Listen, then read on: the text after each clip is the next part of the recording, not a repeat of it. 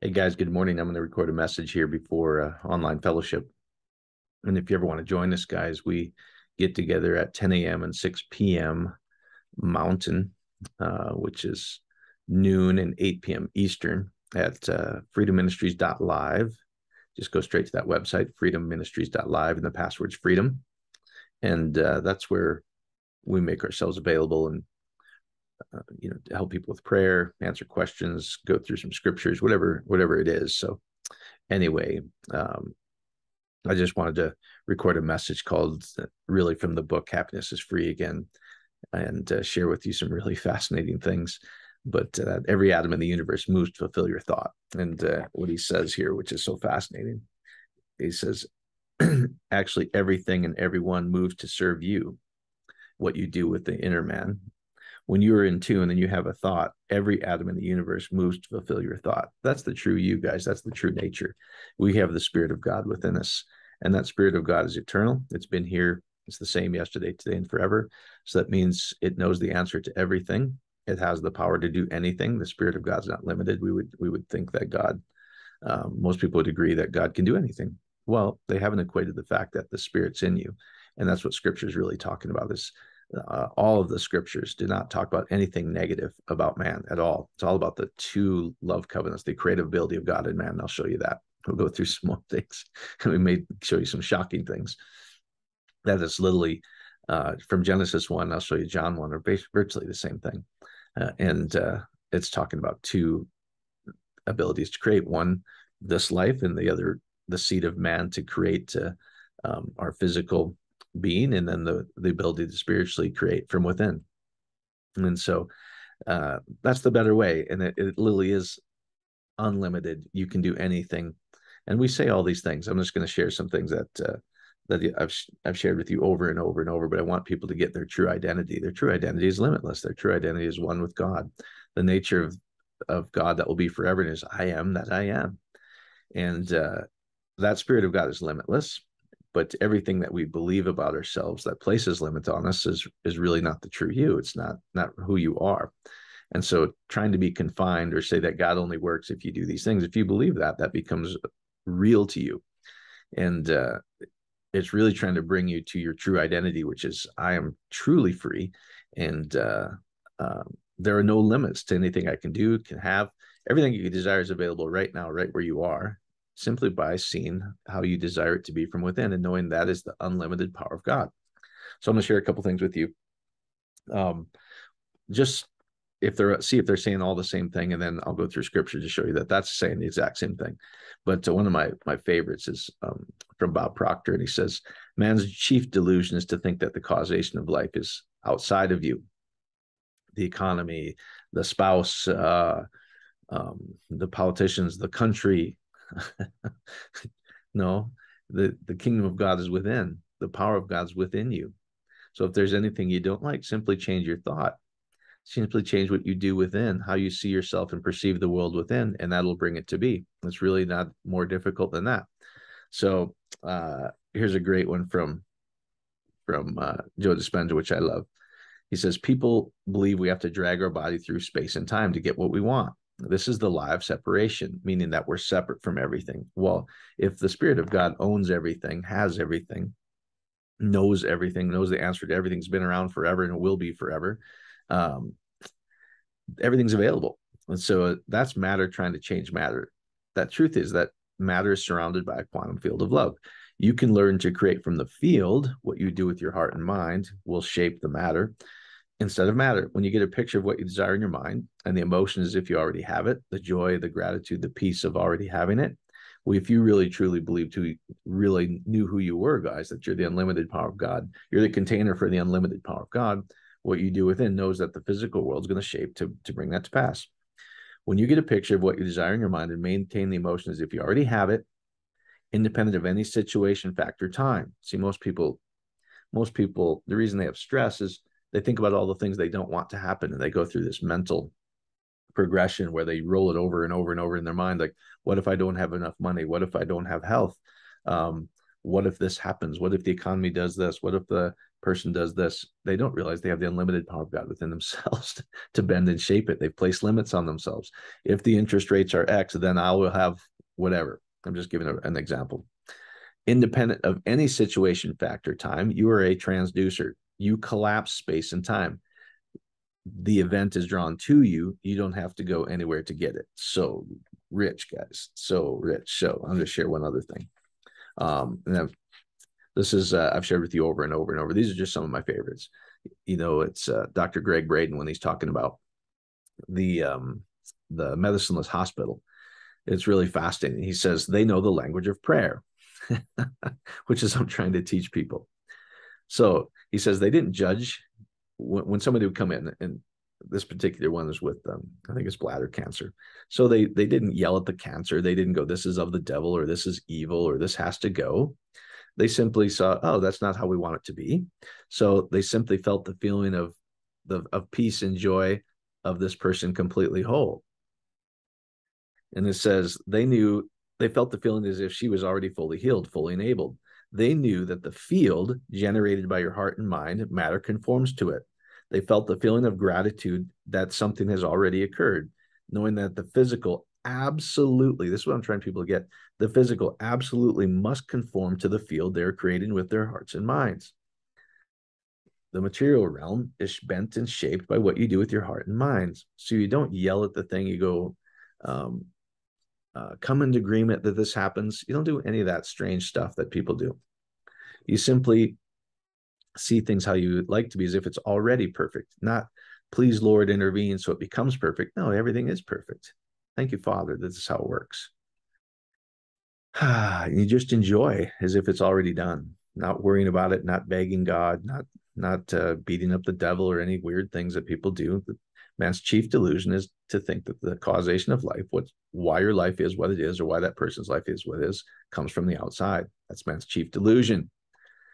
Everything comes from within. So that's interesting. This is I was sharing this the last couple of weeks too, but this is from the autobiography of a yogi. Now, this is really interesting. He talks about Dr. L.T. Troland of Harvard. He says optical images, optics, which is ayin, guys. Everything that was translated no or not in the Latin and English Bibles is oo or ayin. And it literally says to perceive with the mind's eye. That's ayin, or optic, omicron in Greek. And so it says the optical images are built upon the same principle as ordinary halftone engravings. They are made up of minute dottings or stripplings far too small to be detected by the eye. And he's talking about a yogi who's learned to go within. The sensitivities of your retina, this is how fearfully and wonderfully you're made, guys. The sensitivities of your retina are so great that a visual sensation can be produced by relatively few quanta or packets of the right kind of light. So he's talking about yogis. Yogis' divine knowledge of light phenomena, because the yogis have divine knowledge of light phenomena, that they can literally take the light atoms, what they perceive within in the mind's eye, and it bends and shapes and brings it into the physical force, is another way to say this. Through the yogi's divine knowledge of light phenomena, he can instantly project into perceptible manifestation light atoms, the actual form of the projection, whether it be a tree, medicine, human bodies, in conformance with the power of will and visualization. What do you just set your will? Here's what I want to happen. And I realize I can simply see the image as how I want it to be. And it becomes into being. And he says, the yogi, I would just say somebody who knows their true identity, Christ in you, the anointing of God in you. He says, you're simply using the creative will bestowed on you by your creator.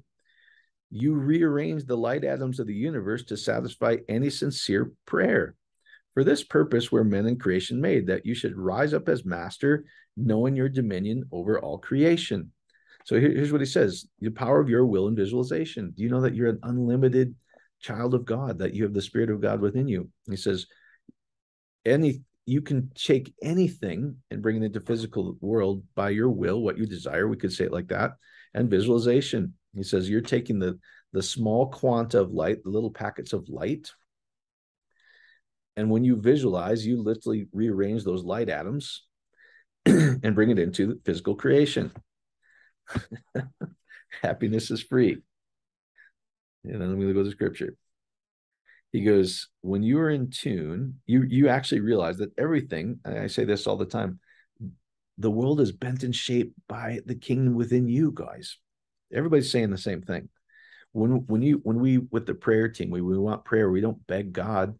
We simply see the desired outcome as if it's already real and enjoy it. So we're using our will. Here's what we desire to happen. And it feels so great that this is exactly what happened. Realizing that what we just did is the creative act of God, and it rearranges the light atoms and comes into physical manifestation. So I love this. He says, you will actually realize that everyone moved to serve you. When you're in tune, when you have a thought, guys, where's the thoughts happen? That's the I-N, the Omicron, translated as no or not in your scriptures, which is horrible because there's no negative in there. It's just that there was no perceived means and there was no man available. The man, guys, means you can plant the seed within yourself. And I'll show you that in a second. Everyone moves to serve you. When you're in tune and you have a thought, every atom in the universe moves to fulfill your thought. That is true. And I want to share this again because this is so rich. Repetition is the key to me because it takes it. You start to get an understanding of it, and you literally change how your brain functions and believes. Is if you do it over and over and over, those are the new neural pathways, and that's what you begin to believe, and you just accept it as true. And what used to be hard becomes very simple. So the question again of the interviewer with Lester was saying, well, she has to go do something. She has to go out and look for a job. She can't just sit down and wait. Here's his answer. I say all she had to do was let go and let God. Now, matter pushing matter works, guys, but does God have to push matter to do anything? When we pray for somebody to be healed, if we're invoking God, most people have a God outside of themselves, but let's just even use that as an example. If they're praying to this God outside of themselves and they're a sincere Christian and they want to pray, they're asking God to intervene and change the material world or their situation. Are they not? That's exactly what they're doing. And so this God is within, but even if we use the wrong Christian perception of God's out there somewhere flying around and not within you, you're still asking him to do something. He doesn't need to push matter to push matter. We realize this God can simply change matter to fulfill the prayer desire of prayer. So there's a higher way of matter pushing matter. Matter pushing matter works. It takes a long time. If you know who you are, I am, present tense, this is who I am. I already am abundant. Then the world bends and shapes and creates abundance for you. I already am divine health. Everything works out to my favor. Everything's already in order. You just walk around in joy is really the whole goal, realizing that you have the kingdom of God within you. So he says, I say you don't have to do anything. If she would have locked herself in a chamber somewhere, the things would have come to her. Why? They have to, because the kingdom's within, and what you do within literally bends and shapes. You don't sit down and wait. You don't do anything. You let go of the sense of doership. Guys, if you're doing it, it's you trying to push matter to matter. A better way is to be. I already am this. And now watch the kingdom of God, the spirit of God, the limitless power of the whole world, bring it into fashion. That's letting go and letting God. You just know that everything's already perfect. You experience perfection within you. That's knowing. And the slightest thought you have will come into being quickly. The slightest thought. There's no limitation on God, which is your self. Where is he? You and I are one with the Father. We're one with God. There's no limitation to God, which means there's no limit to us. Whatever you think will come into being if you let go, because you're invoking infinite power. Are you not? You're invoking the kingdom of God. You're invoking Christ in you. The hope of glory, the confident expectation of weightiness. This is who I am. God is you're invoking infinite power when you go, this is who I am, and this is what I already have. It's infinite power. Nothing can stop it because God is your self. Now I want to share this too. This is pretty cool. This is why I ask you in prayer, please don't tell me what's wrong or the problem. Because seeing a problem in the world, when you go, I have a problem, because you're already stuck. So people, I tell them 1,000 times, they still tell this to me. It says, seeing in the problem in the world is trying to be limited, meaning if you identify with a problem, you're trying to be limited. You're going against your true nature, which is the Spirit of God, which is limitless. It causes all kinds of crazy emotions, depression, everything else between our heart and mind, because you're telling you're an unlimited being. You're the most powerful creator in the world, one with God, and you're telling that heart, you're aware of this heart consciousness, and you're going, no, I have a problem. He goes, it's really hard to be limited. It's really hard to be something you're not. Seeing a problem in this world is trying to be limited. If you think you have a problem, you do. If you just accept that God is all and God is perfect, then that's it. You look at perfection, and that's all you'll ever meet the rest of your life. You can't have problems unless you place them on yourselves. Man's chief delusion is to think that the causation of life is something outside of himself.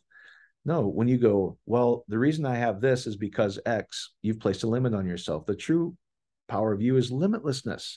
So all of these things are saying the same thing. You simply, what you do within the field you create with your mind, will, and emotions is literally what bends and shapes every atom in the universe, moves to fulfill that thought. That's the true identity. Now, does Scripture say this? I want to show you a couple things. All right. Well, let me do this. Let me go to Genesis 1 first, because that's the beginning. What does Genesis 1 start with, guys? In the beginning. Okay. What does John 1 start with? In the beginning. So let's go look at Genesis 1. In the beginning, God created the heavens and the earth. If you go to interlinear, it doesn't say God. It says Elohims. So in the beginning, how we would say it in English, because we have noun, subject, verb, predicate typically. So Elohims created from the beginning. You and I, gods, this is plural. If you go look it up, Elohims, Eloah, yeah, the yod mem on the end of any noun in Hebrew makes it plural. It says Elohims created in the beginning Aleph Toph. Aleph Toph is the strength of the ox physically and spiritually, the seed of the seed of God that carries the unlimited power of God, both physically, this life, and the spiritually, in the holiest of holies, within the mind of men, of two joined together, the covenant. Now, I've shown you this. It doesn't show up once in your English, Latin Bible, yet it's used 11,050 times. Now, you can't tell me the very core, the very center of Genesis 1, what the Bible is all about, is never translated in Latin and English. That's not a problem, because it is a problem. And people always ask me, why didn't they do it? You got me, guys, because you ask any Hebrew, they can tell you what Aleph Toph is. In Strong's, it says untranslatable. Well, that's just silliness. Of course it's translatable. It's how everybody creates. Elohim's created from the beginning by the seed physically and the seed spiritually. That's it. All right. So and then you create spiritually, and the Aleph Toph, so Vav at the beginning is and the Aleph Toph on earth. You create spiritually, covenant, and you have a covenant on earth. That's Genesis 1. All right. So John 1.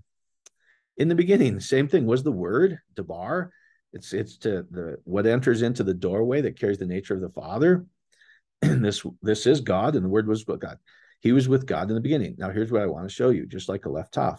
Through him, all things were made, and without him, nothing was made that was made. In him was life, and that life was the light of men. That light shines in the darkness, and darkness has not overcome it. There came a man who was sent from God. His name was John. All right. So far, except that's not what it says. Look at all these. Through him, everything comes into being. Except it doesn't say him. It says autus. Now, this is autus. This is just like Aleph Toph, guys. Now, check this out. We were talking about this at fellowship at the house last night. It is used 5,606 times. That's a lot, because what we call the New Testament is not nearly as long. So as the Old Testament, the books, the writings. And but what does autus mean? Self. Emphatic, guys. This emphasizes self. And it literally is autus. So you've got the upsilon, which is Vav, which is man, Aleph Toph. So you've got the strength of the ox of of the finished work of the covenant, which is the seed of God that's released, of the man within. And then you've got Omicron, Sigma, which is Sheen. If you go look at it, the Greek letter Sigma is Sheen. And it's the fire or the passion of the mind within, the Ayin, Omicron, within yourself, meaning you're casting a seed. You have the power of God within yourself. This isn't two joined together. This is the male-female aspect of humanity within yourself. Emphatic. So let's read this again. Through him? No. It says through yourself, everything comes into being. You are look at this. We're made, caused to become through him. And without him, it's autos again, guys. Nothing has been made. In him was life. In you, the seed that cast within yourself is life. And this light is the life of man. And this light shines in the darkness. Darkness has not overcome it. It's auto again, guys. Sorry, I can't. This is, you have the infinite power of God within yourself. Emphatic. In him was life. We have this idea, it's a capital H. In you, it emphasizes within yourself is life. There came a man. Man means to be male and be able to cast seed from God. His name was John. Oh, self. Within yourself, the nature of Yohanan. Name is Yohanan. Name is Kaleo. The nature from within yourself. Guys, I'm just trying to show you what's here. Don't get mad at me. This man is from God. This is a godly man, is to be able to be male and cast seed within yourself. The nature of Yohanan is in yourself. Oh boy. All right. Now, if you want to do a really interesting Bible study about, I'm telling you, these are two covenants. First seed's physical, the other one's spiritual, which both carry the strength of the ox or God himself. It's unlimited power, guys. All right. And this nature is within yourself, this Yohanan. Go look up Yohanan if you want to see what it means in Hebrew. All right. Now, if you want to do a Bible study, though, go look at how many times that autos, 5,606 times, I think it said, shows up. And it'll show up in very interesting places, just like Aleph Toph, which your Bible says is untranslatable, shows up in very interesting places where we've created sin out of something that was never there. This idea of sin was a 4th century mistranslation of the Latins. It was completely made up by a mistranslation because it said man was cast out of the garden. Oh, except there's 3 Aleph Tophs in that verse, as I showed you. It says, and there was a casting out of a seed of the finished work of the covenant in the garden. Man was not cast out. There was something cast out of man, the seed. Untranslatable. Well, that translation makes all the difference in the world. I'm trying to show people that scripture is 1,000 times better than what you were taught. It is celebrating the power of God within you. Now, where does this it's Christmas time coming up, guys. I want to show you one place, and then we'll finish. And I really, Barb, I've held this for several years, guys, where I've seen this, and I'm really trying to express it in a way not to take anything from you, but to just show how powerful the scriptures actually are about you. Now, let's read Matthew 2, the pilgrimage of the Magi. You'll never see this the same again, guys. So we have 3 kings. You got to understand what the kingdom of God is. Number 3 is, it's the gamel, it's the camels. We have these images of camels. You got to understand it's the 3rd Hebrew letter, gamel, camel. It's not about three kings cruising over to Bethlehem, which is the bread within yourself. It's not about that. But let's just read it in English, and I'll show you something very, very interesting. After Jesus was born in Bethlehem in Judea, during the time of King Herod, Magi from the east arrived in Jerusalem, asking, where is the one who's been born King of the Jews? We saw his star in the east and have come to worship him. Where we saw his star in the east and have come to worship him. We saw Atu within ourself, a star in the east, and have come to worship self. There's no capital H's in either of those, guys. So let's go look at this verse in the interlinear. All right. Okay. Saying. So there is a word. This is a verb, guys. So this is speaking. Who estin ho, you will perceive Omicron, you will perceive the birth of the kingdom of Laudun. It's really interesting. We saw for of him the star in the east. Well, this him is Atu, and are come to worship Atu. So we saw, let's look at this first. To see, perceive, attend to. Oreo. Now I want to see this. To see with metaphorical meaning, to see with the mind, to spiritually see, perceive with inward spiritual perception. Guys, I'm trying to show you what this is actually saying. This is not a story about three kings with camels coming to a town in Israel. This is happening within yourself. And it's more beautiful when you understand what it actually says, what I'm trying to show you, versus what you were told it says. It says, when you do this, when guys, God is unlimited. Nothing can stop God. So when you cast the seed within yourself, what you see, what you perceive within, okay, that's what areo means, perceive, attend. It means to see with the mind, spiritually see, okay? We see with the mind, gar, within yourself. Self, autus. Self, emphatic. And it's the aleph, taf. It's the upsilon, the man within. It's the passion of the seed of the man within yourself. It's creating from within yourself. The star in the east. Let's go look at what east is, first of all. So how does the seed of man cast up? There's something that rises up. Rising of the sun, hence the quarter whence the sun rises in the east. From anatello, a rising. If you go look at this, guys. To make to rise, to shine.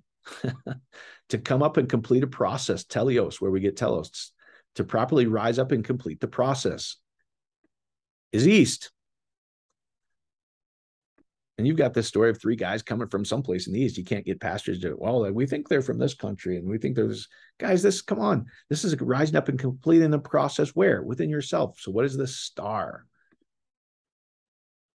Star. All right. Oh, interesting. The strength of the ox, right? Aleph. But this is pretty interesting. From the base of stronumai. To string out, to cast, is really like he cast the stars with his hands, right? The strength of the finished works, really. But it means to spread, to make a bed. If you go look at this, this is very fascinating. To spread, cast out with couches or divans. Divans are these to lay down and recline. To make or furnish the bed. Or simpler, stronuu, prolongation from a still simpler, stroo, from stereos, akin to stereos. All right. Properly, solid, firm. You getting this, guys? This is why it's called the tree. To be firm, to be solid, to be hard and rigid. Stiff. I'm just showing you what there, guys. I have to laugh because it's comical to me to listen to pastors teach some of this stuff. You'll never look at the Star of Bethlehem ever again. Oh, little Star of Bethlehem, the same. You'll never, because it's not what it's talking about. So here's literally what it says. There is a rising up and completing of the process of the stiffness within yourself. This is the physical creation of God within yourself, guys. So let's finish with this. I'll just go look at all those autus. They came to worship him, and this came to proskunai. This is really interesting. Obeisance, to worship. Pros means face to face. To kiss face to face. This is a kissing pros face to face. Worship within yourself. Emphatic. This is the kiss within yourself. Emphatic. Everybody knows what auto means except for the Latin and English translators for some reason. Probably because it didn't fit their narrative separation. But this is talking about the strength of God emphatically within yourself. Autus, aleph, taf. That's untranslatable in Hebrew. Rarely correctly translated in Greek. And I want to show you one other thing about this autus. All right. It is used by the biblical writings, both in the Old Testament and the New Testament, far more frequently than any other pronoun. And this very frequent and almost inordinate use of it deviates greatly from secular authors. Let me just paraphrase this. This word is used so much that nobody writes or talks like this. It's inordinate how often autus is used, which is within yourself. So just to show you what is inordinate. So here's what it's saying. This word let's use Merriam-Webster, exceeding any reasonable limit, meaning, guys, there's something else going on. This isn't even reasonable how often this word obtuse shows up. Inordinately, adverb inordinateness. All right, so that's Merriam-Webster. We go down here. It's inordinate, exceeding amount, excessive. It's fascinating. So inordinate means exceeding any reasonable limits. So let's go look at this again, right? Obtuse. So let's look at this again. There is a rising up and completing of the process of the of spreading a bed, casting out from the firmness of the bed within myself, guys. And this self is all over the place, just like a left half is all over the place. This is the central core of all scripture. It is used in the Old Testament, New Testament far more frequently than any other pronoun. It is very frequent, almost inordinate use of it that deviates greatly from secular authors, meaning nobody speaks like this, guys. Nobody wrote like this at the time. They are trying to get a point across, just like a left half is used 11,050 times, never translated into English. So we've translated it as no or not. The being male within yourself, the rising up and completing of a process within yourself, which is the kingdom of God, which is the unlimited power of God, which you possess within yourself. That's what it's trying to show you. There's nothing wrong with you. There never has been. It's talking about the creative ability of God in man, which is unlimited. Trying to have a problem is trying to be limited. It's trying to be who you're not. So you don't perceive the problem. You simply see how you want life to be. You relax. And I simply see everything in perfection and realize I've just released the infinite power of God that nothing can stop.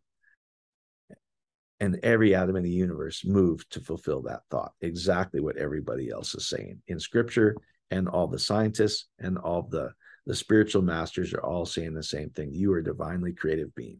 Hope that helps you guys. God bless.